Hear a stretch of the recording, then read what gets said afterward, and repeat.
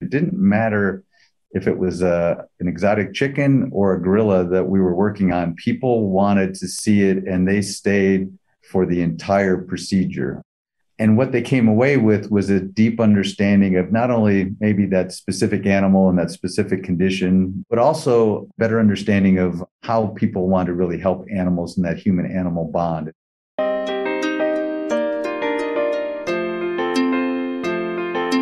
Welcome to Spur of the Moment, the podcast of Colorado State University's Spur campus in Denver, Colorado. I'm sad to report that the veterinary profession, I think, is the widest profession out there. And we have a lot of work to do. And I find anytime you can combine fun and learning, it's obviously a much more productive and memorable way. And people want to spend a lot more time in that space than they do, having somebody lecture in front of a chalkboard. On this podcast, we talk with experts in food, water, and health about how they are tackling big challenges that we face in these three areas. I'm Jocelyn Hiddle, and on this episode, I was joined by Dr. Mark Stetter, who was at the time the Dean of the College of Veterinary Medicine and Biomedical Sciences at CSU. Dr. Stetter is a board-certified zoological veterinarian and an international leader in wildlife research and conservation. Dr. Stetter came to CSU in 2012 from the Walt Disney Company, where he was director of animal operations. And Dr. Stetter has his veterinary degree and undergraduate degree from the University of Illinois. Welcome, Dr. Stetter.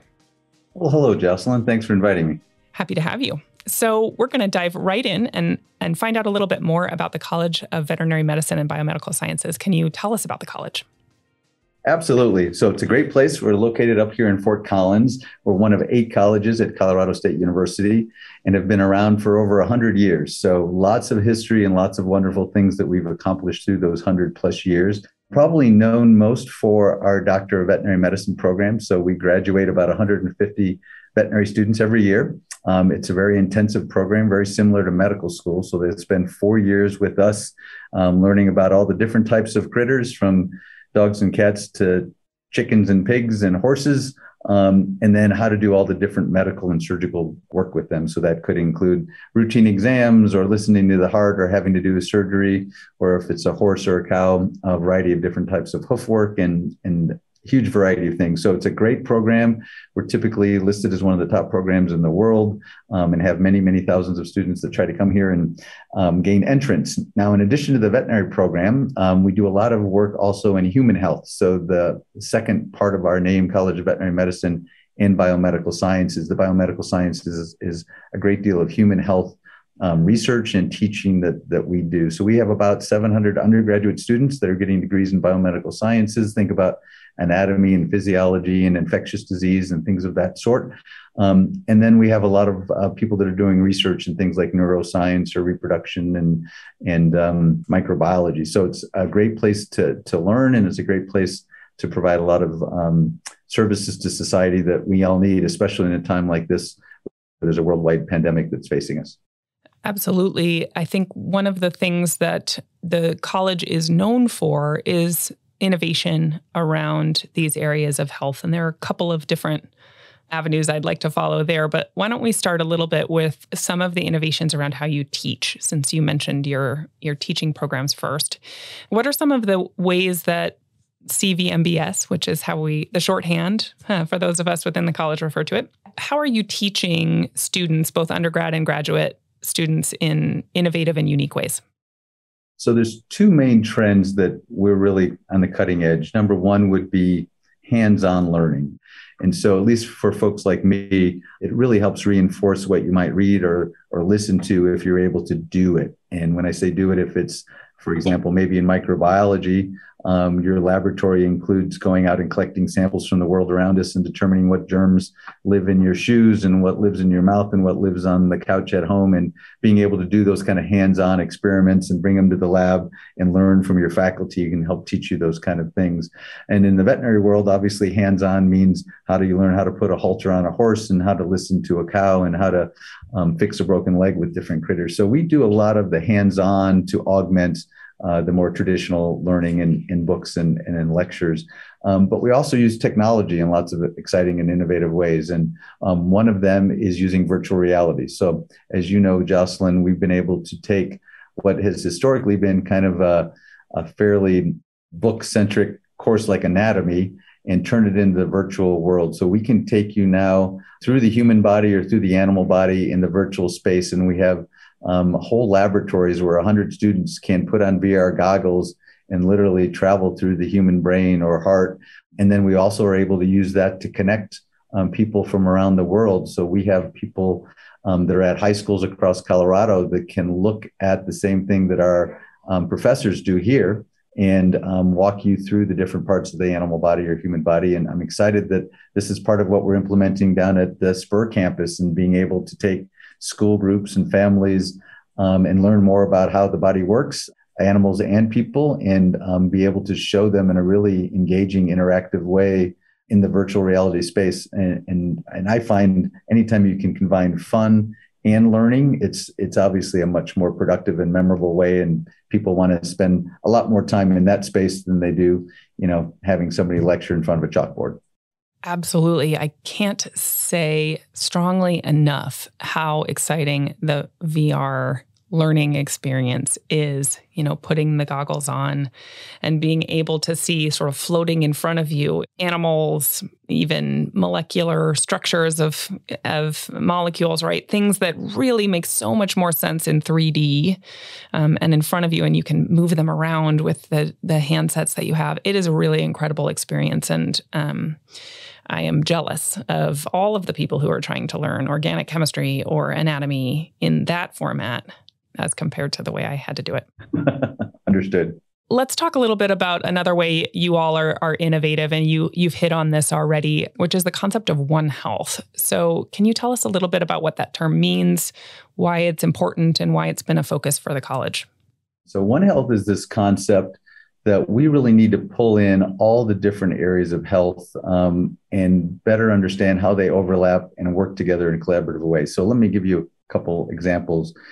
Typically, if we think about human health and going to medical school, or if we think about veterinary medicine and animal health, or if we think about the ecosystem and ecology, when we teach those subjects or when we have research grants or when we think about those, they're often isolated in different pockets, and we don't often think about how they interact with each other.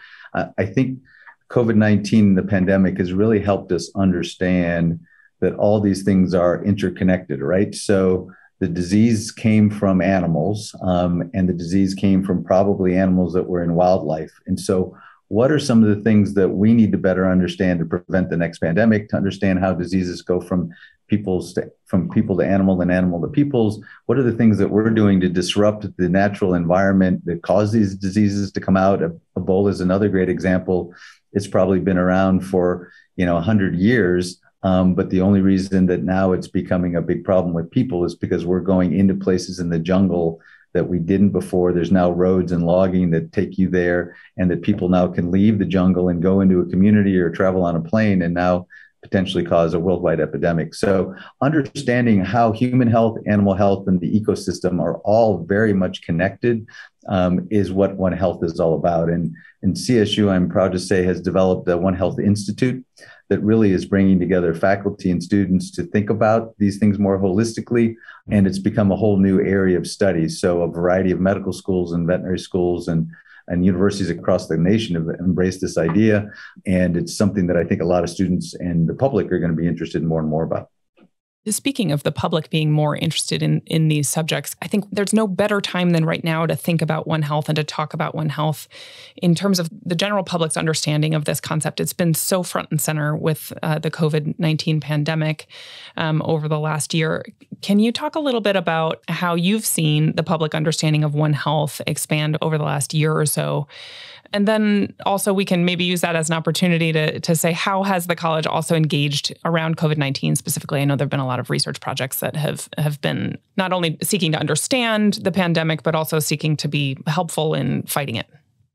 Absolutely. So let me give you a couple other examples when we think about One Health that people may not be aware of. One would be what I guess we often call translational medicine, or the overlap between animal health and human health. So cancer is a great example of how we're learning a tremendous amount of things from animals that have developed cancer in a natural model and how it can help people. So our Animal Cancer Center here has about 30 different clinical trials where we're trying new drugs, new chemotherapies, new ways to treat cancer that are experimental, learning about these things from animals who develop the same diseases and how that can help influence how we help people is a big part of One Health. I'll give you another example, and that's about the tragedy that's been happening across the country with homeless populations. And we know that in many situations, homeless populations may not have access to their own medical care. So they might need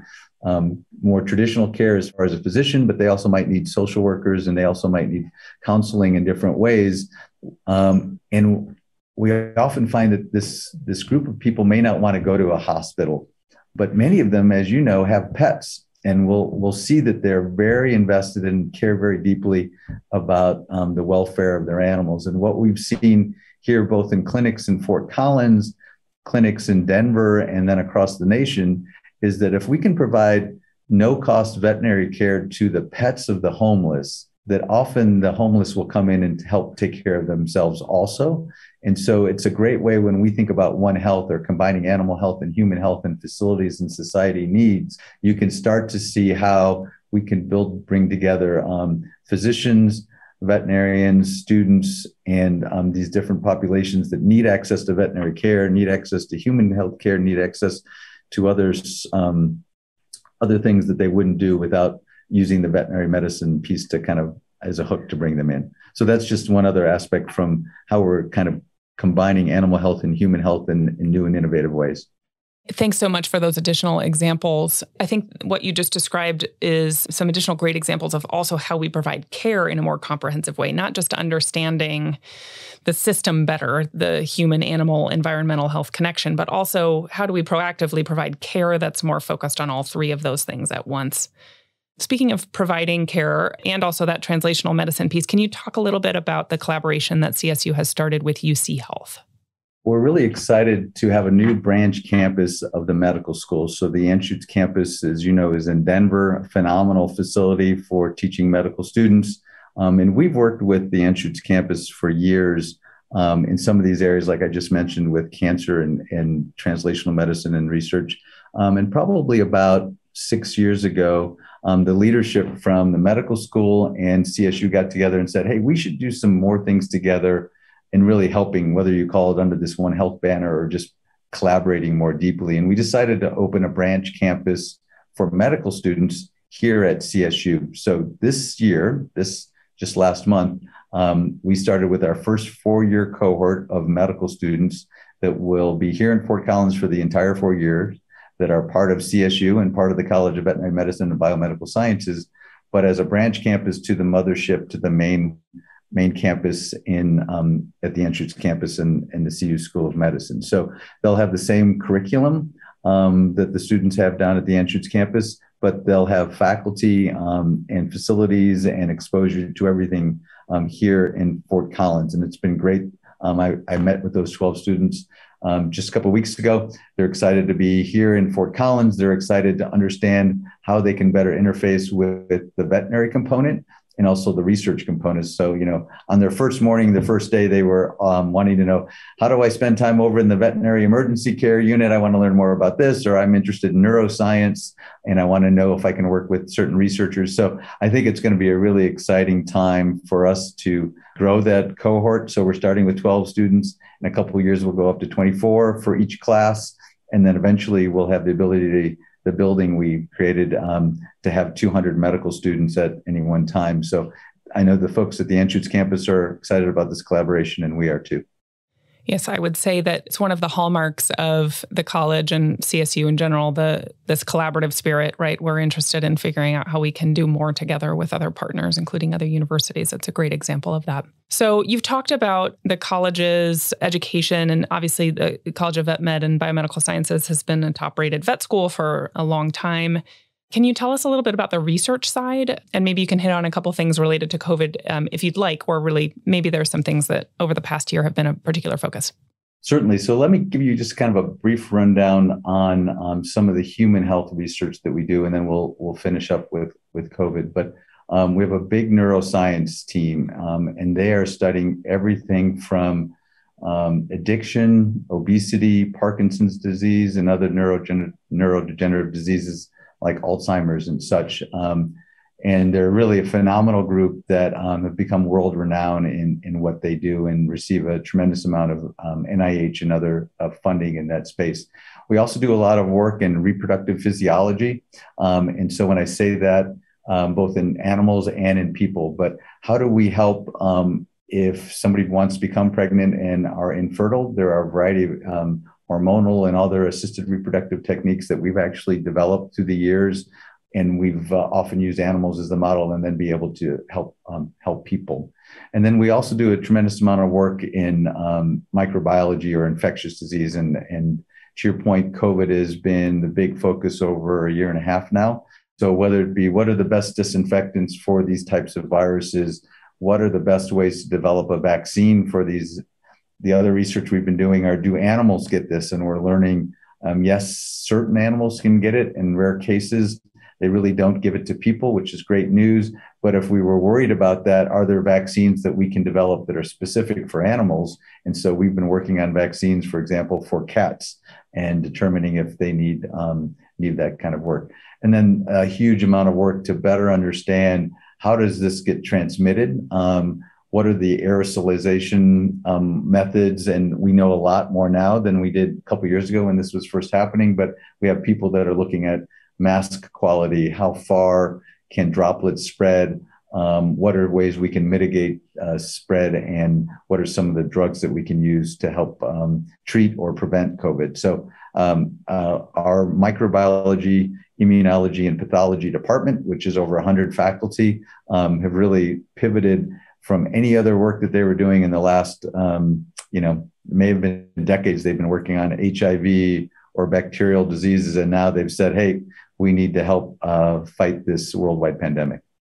Continuing on the theme of collaboration, that in some cases your researchers are also working with faculty out of the College of Engineering or Health and Human Sciences, because it really needed to be an all-hands-on-deck approach, and all of this sort of systems thinking around One Health and around COVID. I think what you all have done in terms of collaborating within the college and with other institutions is, the hallmark of how best to attack these problems. Correct, Jocelyn. And, we are also lucky to have a lot of the national headquarters here in Fort Collins. So the CDC has their Western Regional headquarters, the USDA, a lot of these government agencies that we work with heavily with research, being able to collaborate with them right in town has been very helpful. Great. Yeah, thanks. So now is the time for the sad question. Sadly, you're leaving CSU, which all of us who've had the pleasure of working with you for a number of years are really sad about. Obviously, you have a wonderful new opportunity at UC Davis, and we're really happy for you about that. But of course, we're sad to see you go. So maybe we can just take a moment and have you reflect back over your tenure at CSU and tell us a little bit about what you're most proud of. I've been here coming up on 10 years, and it's been a great ride. So we've done just some phenomenal things. And as you know, a lot of them have been down in Denver. I'm really excited to come back and see VITA, the new animal health complex, open at Spur. What's going to happen there for the city of Denver? What's going to happen for just the general public that want to come visit and learn more about health?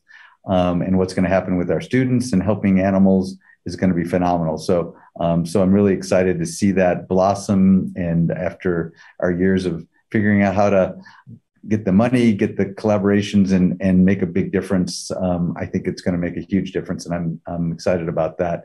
Here on campus, we talked a little bit about the med school collaboration already, but we've also been able to really grow a lot of our teaching and research and service facilities. So we kind of joked that over the last 9 years, we've opened 9 buildings.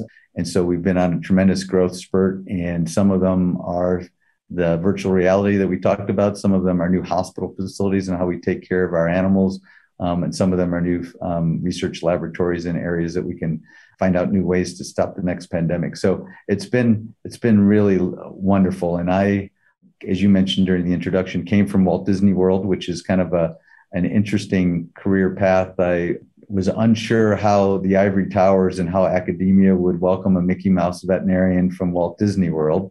And I think it's safe to say that everybody has been extremely open and welcoming and excited to have somebody new come in and bring some new ideas and see what we could do together. So all that's been a great ride. And as you know, Colorado is a phenomenal place to live. Fort Collins is a beautiful place to do a variety of things outside, whether it be in the city or up in the foothills. So it's been really a wonderful experience on all levels. Great. Well, we wish you the best in your next chapter.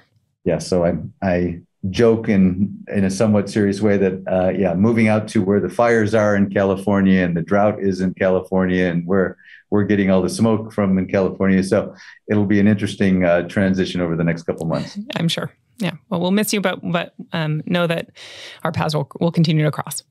I'd love to shift gears a little bit and talk a little bit about your path to where you are. So as you know, one of the things that we're hoping the Spur campus can do is to introduce particularly young people, but to general public as well, to careers that they might not have known about or considered for themselves before. And we want to showcase how each person who comes to Spur can connect with the big challenges that we're facing in food, in water, and in health, regardless of what their background is, what their interests are, what lens they might be looking at those particular issues through. So can you tell us a little bit about your path to where you are? Were you one of those kids who was like, yes, I'm going to be a veterinarian from early days? Tell us how you got where you are. I'd say it's been a fairly non-traditional route. So as a kid, I did volunteer at a local vet hospital, and I loved the veterinary aspect, but I wasn't sure that I wanted to do domestic animals as far as dogs and cats.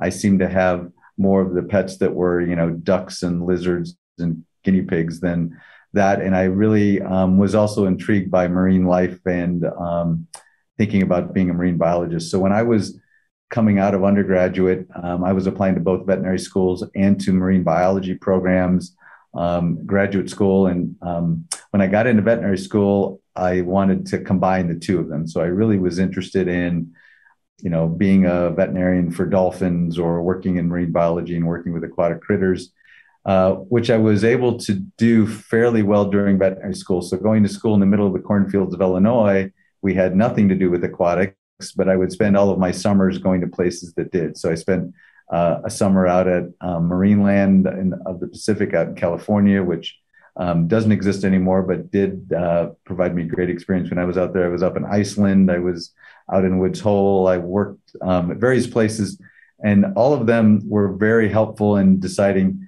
I would like to do some level of aquatics, but I probably didn't want to just work at an aquarium because, as you can imagine, veterinarians who work at aquarium do wonderful things, but a lot of what they do is looking at the animal through the tank and trying different treatments versus I really am a very hands-on person. So I wanted to, get my hands on the animal to do an exam or to do surgery or to get a blood sample. So I ended up doing kind of zoo and aquarium work together. And that's been a wonderful experience at many places. So I started at the Audubon Zoo in the Aquarium of the Americas in New Orleans, right out of veterinary school. And they were opening the aquarium right on the Mississippi in New Orleans and helped them open that and worked at the zoo at the same time. And then I went up and did a residency in New York City at the Bronx Zoo.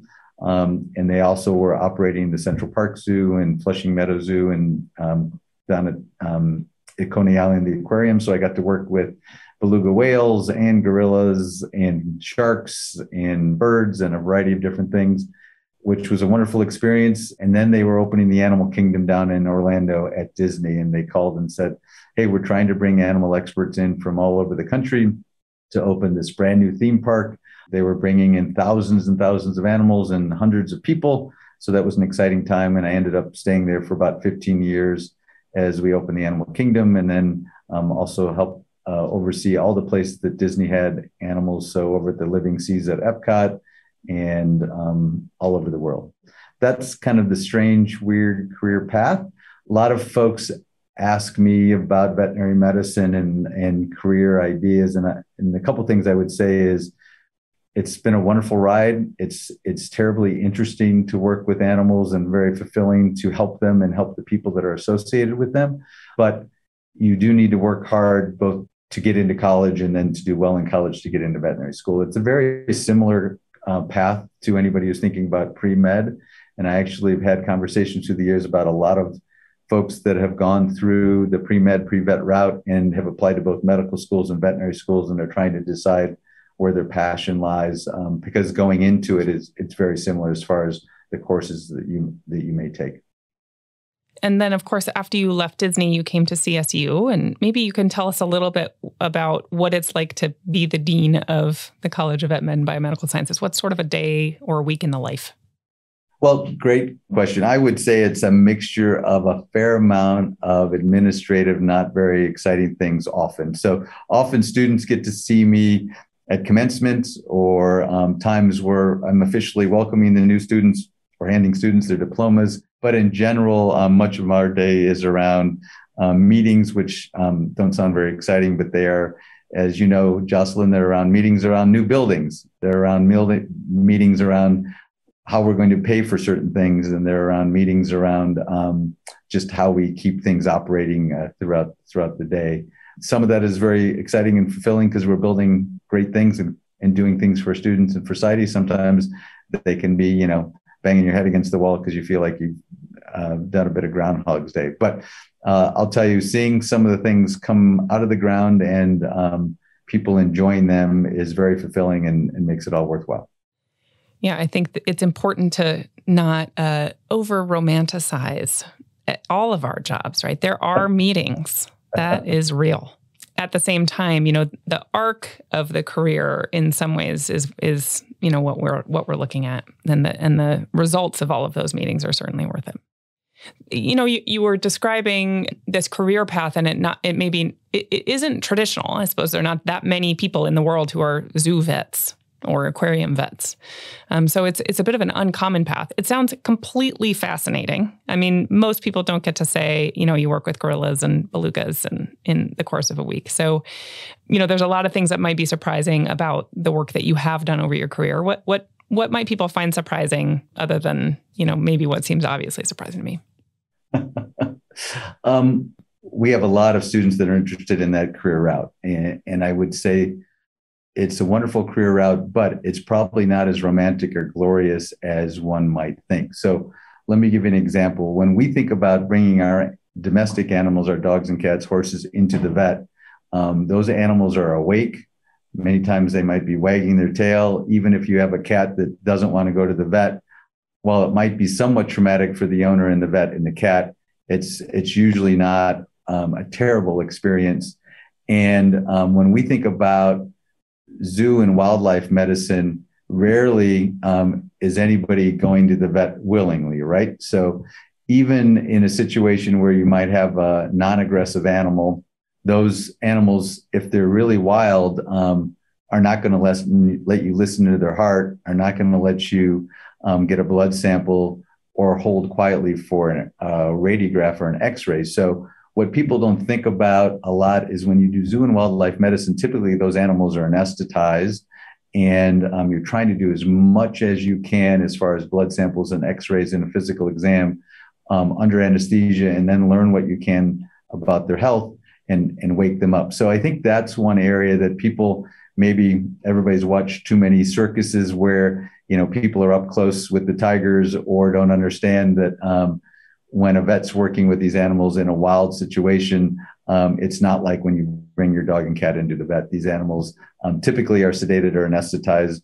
Sometimes in a lot of the modern zoos now, these animals are trained or conditioned to help with their physical exam.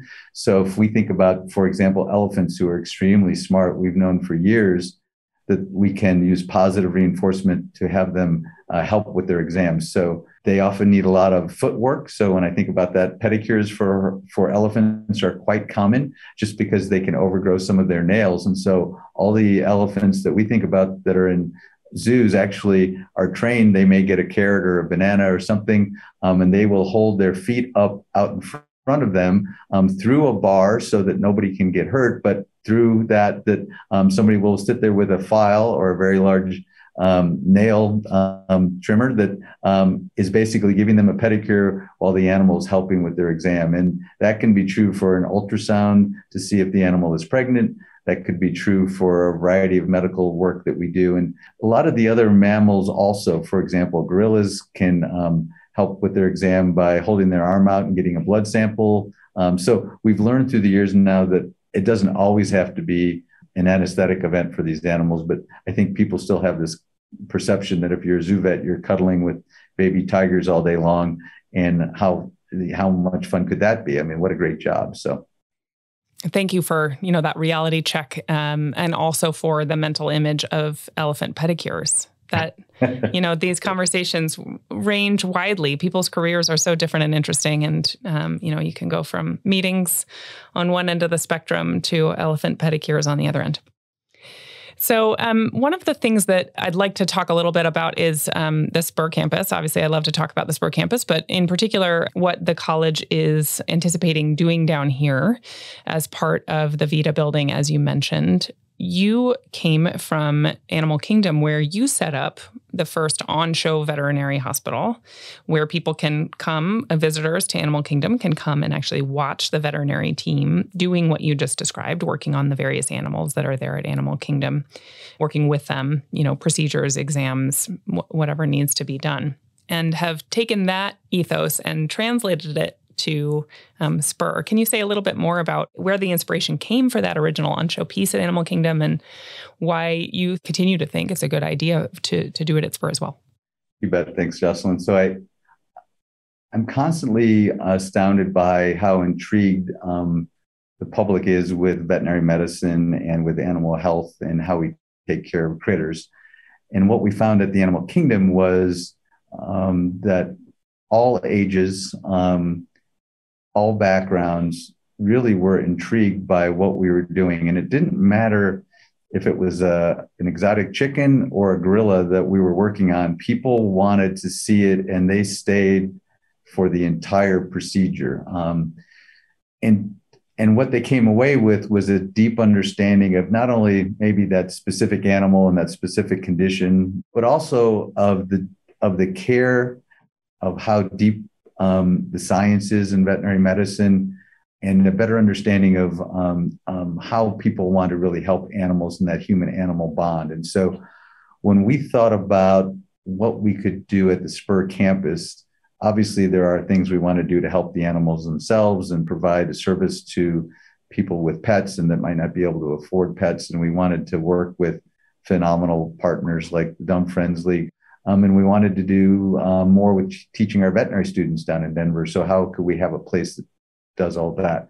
But in addition, what a great opportunity to help educate the public about how wonderful science is, about how wonderful careers in animal health are, and how we do things that are really helping animals and to reinforce that human-animal bond. So that's kind of how we took the idea of, yes, a hospital is going to be transformational. Yes, we want to help this group and teach our students, but how could we take that to the next level of bringing in school groups, bringing in families, opening the hospital up in big, wonderful ways so you could see everything from how to do a dental exam on a dog to what happens if your horse is lame, and be able to ask people who are experts about these and really spend as much time as you'd like learning about health. And sometimes it's animal, but sometimes it's also translates into human health and how we can better deal with health in our families and in our world too.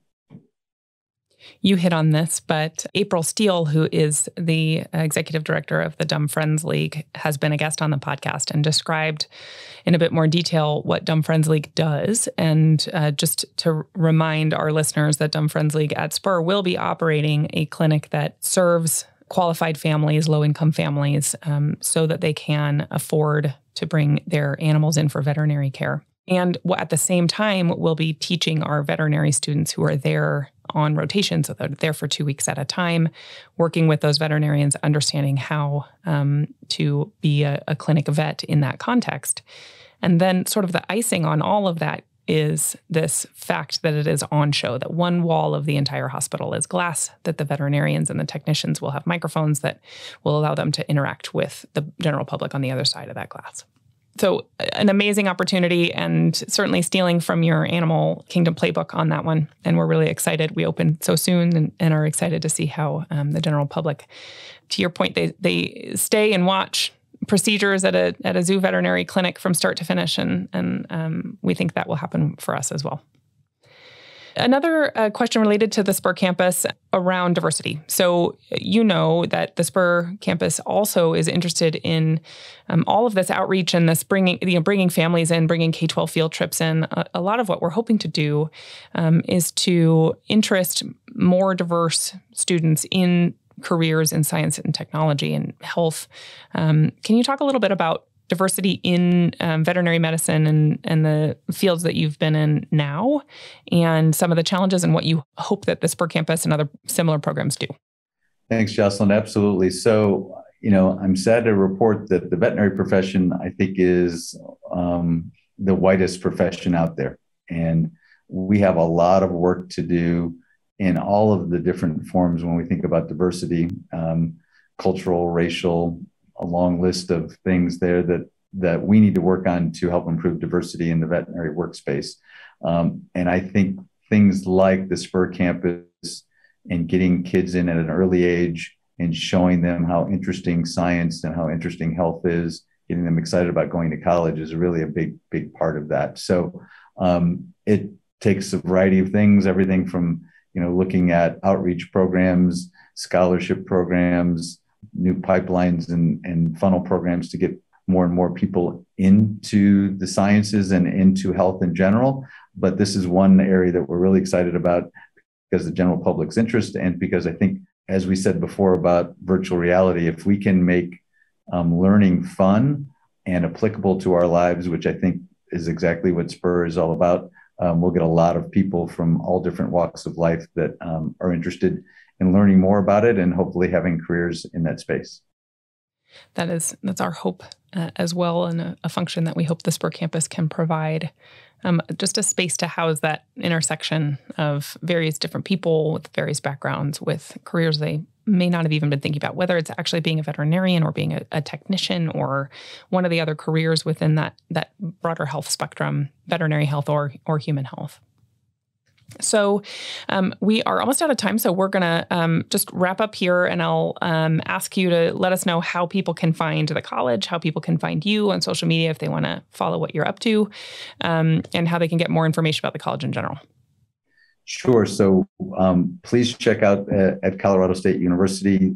They've got sections for all of our 8 colleges, but our college, the College of Veterinary Medicine and Biomedical Sciences, has a phenomenal website. And if you're interested in bringing your animal into our veterinary teaching hospital and all the different specialties, you can find information there. If you're interested in coming here and getting a bachelor's degree in biomedical sciences and running off to med school or something fun like that, lots of information about how to apply. If you're interested in veterinary medicine, if you're interested in the research that we do, there's a ton of great information, and I'd encourage you to check out our website. And we're also a great place to visit. I'll put a plug in, once we open at Spur, that's going to be, innovative and new and wonderful place to spend some time. And we obviously have a beautiful campus up in Fort Collins. Come by anytime. Great. Yes. Thanks, Dr. Stetter. Our last question, our spur of the moment question for you.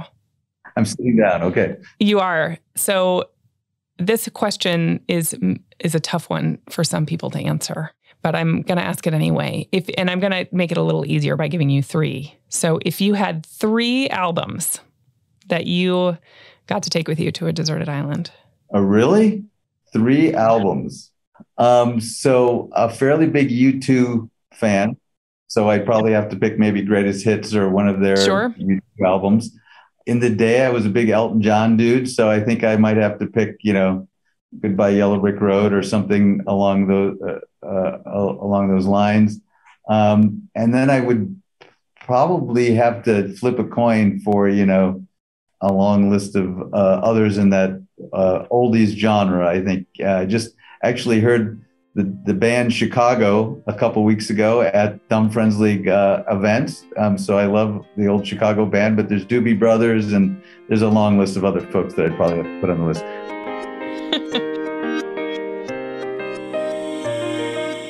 The Spur of the Moment podcast is produced by Peach Islander Productions, and our theme music is by Ketsa. Please visit the show notes for links mentioned during today's episode. We hope you'll join us in 2 weeks for the next Spur of the Moment episode. Until then, be well.